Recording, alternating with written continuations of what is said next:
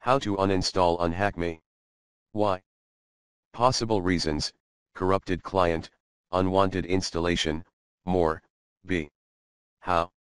Solution number 1, gain admin access and start standard uninstall routine. Do the common uninstall routine, restart your system, clean software remains manually, restart your computer whenever you're ready. Follow me, exactly. C. Solution number 2, try the recommended uninstall tool in the description area, if this removal guide fails to work. Tip: please PM me if you need further assistance.